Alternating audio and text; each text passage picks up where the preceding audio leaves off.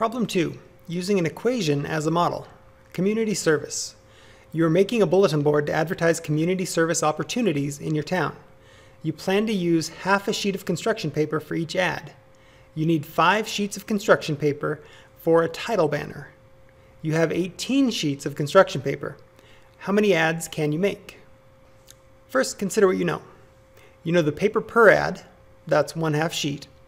You know the paper for a banner, that's 5 sheets. And you know the total paper you have access to is 18 sheets. Consider what you need. You need the number of ads you can make. And so your plan, write and solve an equation. Let the variable represent the unknown. We'll define a variable. We can let A equal the number of ads you can make and establish or set up the equation. 1/2 times A plus 5 equals 18. Now we have a 2-step equation, and we'll use 2 inverse operations to undo multiplying by 1/2 and adding 5. First, we'll subtract 5 from each side and arrive at a new, simpler equation. 1/2 A equals 13, but A isn't isolated yet.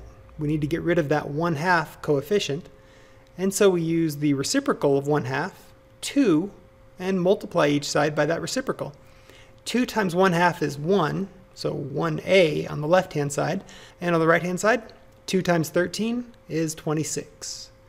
So we can state in a complete sentence, you can make 26 community service advertisements for the bulletin board. Your turn. Suppose you used 1/4 of a sheet of paper for each ad and 4 full sheets for the title banner in problem 2. How many ads could you make?